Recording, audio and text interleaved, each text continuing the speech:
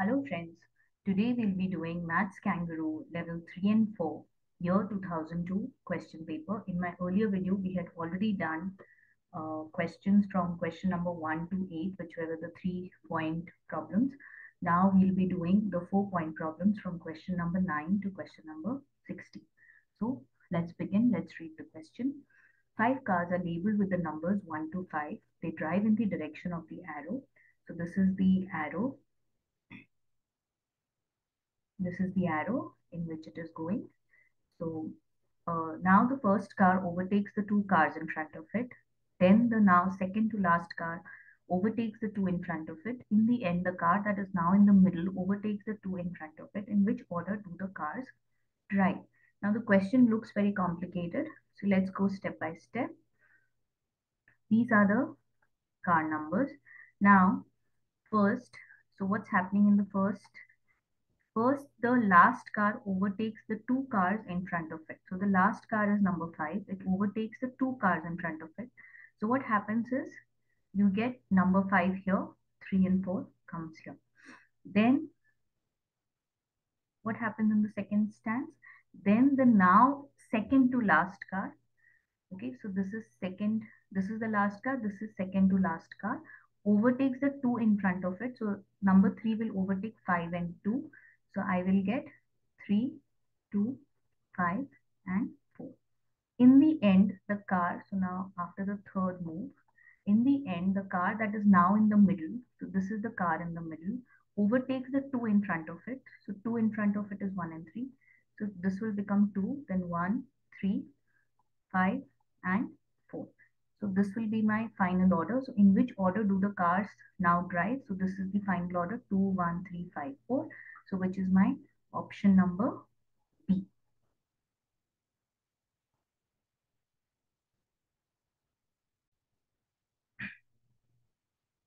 Let's now read question number 10. The members of a family of kangaroos are 2, 4, 5, 6, 8 and 10 years old. 4 of them are 22 years old when added together. How old are the other 2 kangaroos? So now we have 6 kangaroos here. Now we have to see which numbers that we add will give me a score of 22. Now if we look at it, uh, we can take, see, we need a 22. So let's take 2 and 10, which will give me a 12. And then I need a 10. So out of these 4 numbers, 6 and 4 will give me a 10. So I get 22. So how old are the other 2 kangaroos? The 2 kangaroos which are left now is kangaroo 5 and kangaroo 8.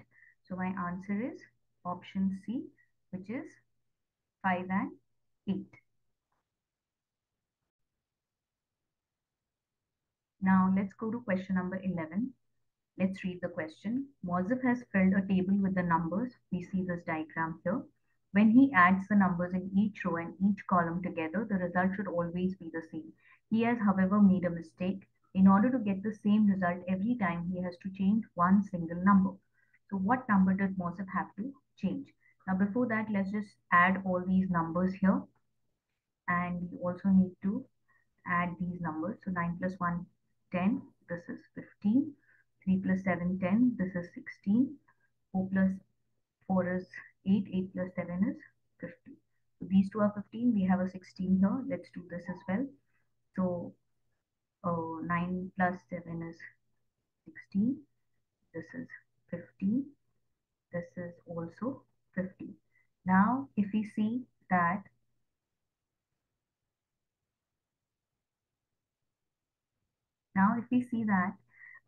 all these numbers here, this is 15, this is 15, only here we have a 16 and even here we have a 16.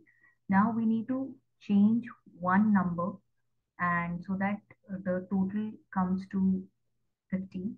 Now if, so this is the number that, because here there is an error and here there is an error. So the number that we should be changing is number 3. So we should change it to number 2 so that the total tallies both row wise and column wise.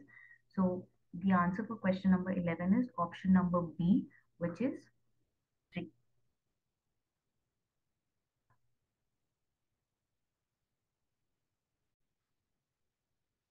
Now let's go to question number 12.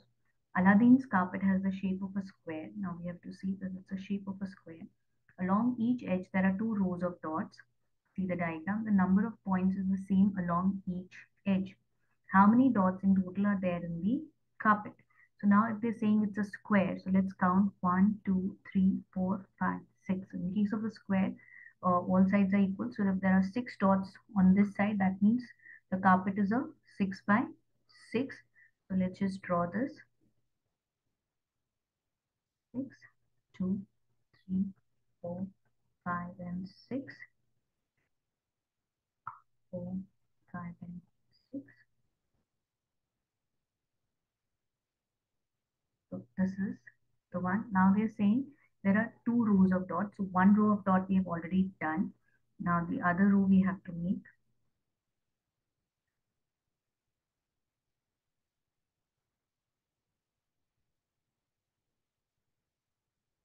Now these are the rows of dots that we have made. So if we calculate, so it's a 6 by 6 square. So the number of dots will be 36. But now if we see that these dots, 1, 2, 3, 4, these are the dots that are not there. So four dots are not there. So what we will be doing is 36 minus 4. So I get 32. So how many dots the carpet will have? The carpet will have 32 dots, which is option number A, right? Let's go on to the next question. Now let's go to question number 13. In a classroom, the children sit in rows. In each row, there are same amount of children.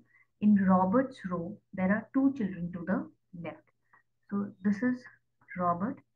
There is two children to his left and three children to the right of him. 2 and 3. In front of Robert, there are two rows. So 1, 2, 3, 4, 5, 6. Because in each row, the number of children are the same. So there are two children uh, in front of him and behind him just one. So one more row, 3, 4, 5, 6. So these are the total number of children. Now if we see, this is a 6 by 1, 2, 4 matrix. So the total number of children in the class will be 24, which will be option number E. Right? Let's go on to the next question. Now let's read question number 14. Joanna folds a piece of paper with the numbers 1 to 36 in half twice. See the diagram. So first you're folding along this line and then you're folding along this line. Then she stabs a hole through all the four layers at the same time. See the diagram on the right. Which four numbers does she pierce? Now, if we see that if we fold this paper, then what will happen? Now we are only concerned with this line here because this is where all the action is happening. So if you fold these two lines, so these numbers will come on top of each other. So for example, if we draw, there are six numbers, 1, 2, 4, 5, and 6. So what will happen is these two numbers will come on top of each other. So you'll have a 13 and 19, 14 and 20, 15 and 21, 16 and 22, 17 and 23, 18 and 24. Now what's happening is that now they are folding it right here in the middle, right? So then what happens is this, so if you fold this in the middle, so this is the block that they're going to get. So that means this block and this block will come on top of each other, and this is where the piercing will happen. So the numbers that will get pierced is 14, 17, 14, 17, 20, and 23. So the answer will be option number C. Let's move on to the next question. Now let's read question number 15.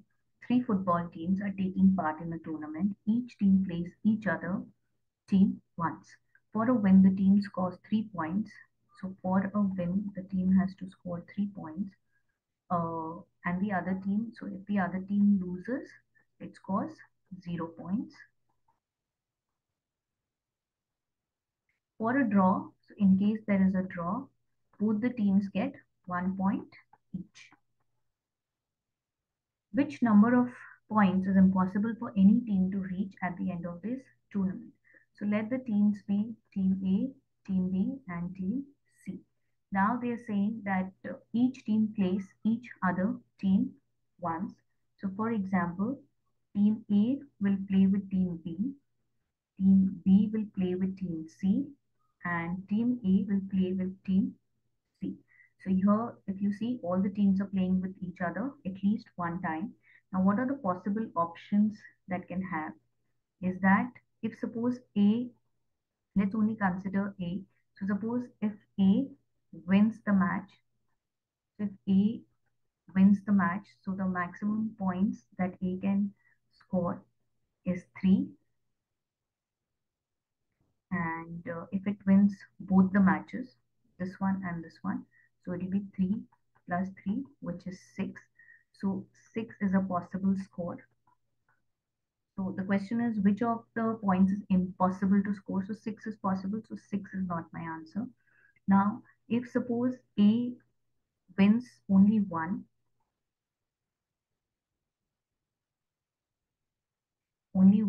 and draws the other match,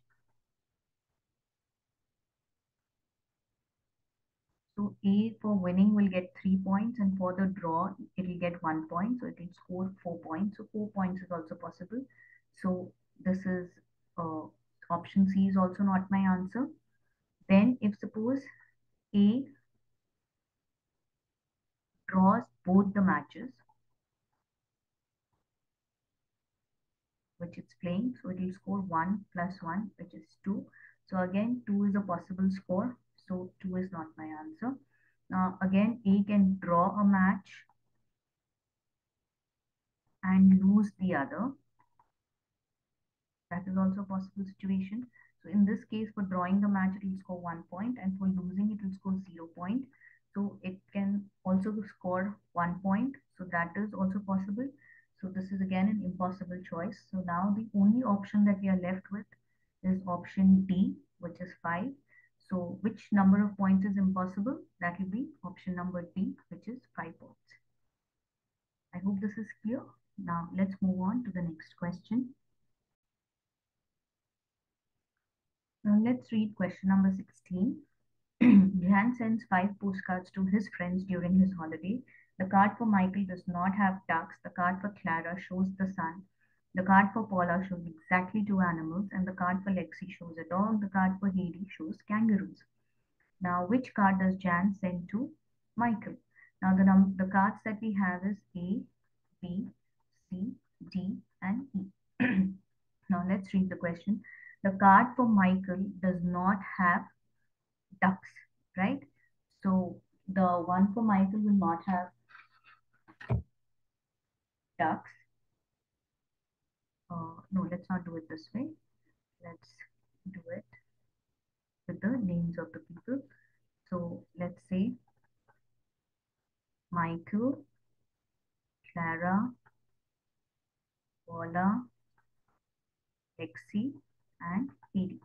Now they're saying the card for Michael does not have ducks. So the card for Michael will not have ducks. The card for Clara shows the sun. Now you have sun in picture number A and picture number B. So let's write this A or B for the time being. The card for Paula shows exactly 2 animals. Now exactly 2 animals we have in option B or option C. Now the card for Lexi shows a dog. Now there's only one card with a dog, so that will be card E. And the card for Heidi shows kangaroos. So Heidi has kangaroos, which is option B. Now since Heidi has a kangaroo, so Paula will not have B. So Paula will have card number C. And Clara, Michael will not have the one with the ducks. So Michael will have card A, and Clara will have the one with the ducks, which is option B. So which card does Jan send to Michael? So Jan will send card A to Michael. So my answer is option number